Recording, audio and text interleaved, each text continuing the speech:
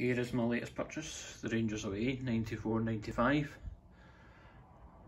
And if you ask anybody for this top, the name that normally comes out is Basil Boli. So I've been after this for a good while. To get them in the condition I like is expensive. This one does have two little bits. There's a very small bit there which you probably struggle to make out. One small, and then there's a bit on the back. I remember a story at the time saying that the reason we got the purple first strip this year was because that badge was too small. But if I compare it to the season before's badge,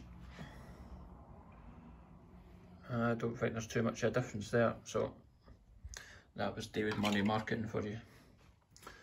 But I'm pleased to get this. Got it from eBay. When it came through in the packaging, and he's got a Twitter account called @HistoricShirts. So I'd definitely give them a look if this is the type of stuff they're giving out. Always like to be embroidered badges on the shoulders, on the sleeves.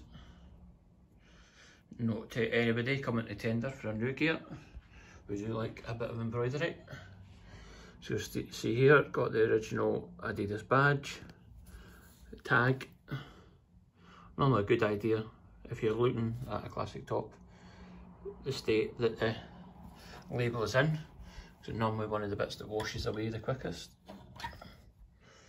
You see the back, one very small nick, but 25 years that I've had since I first owned this top. I've got more dings and bruises than that will have.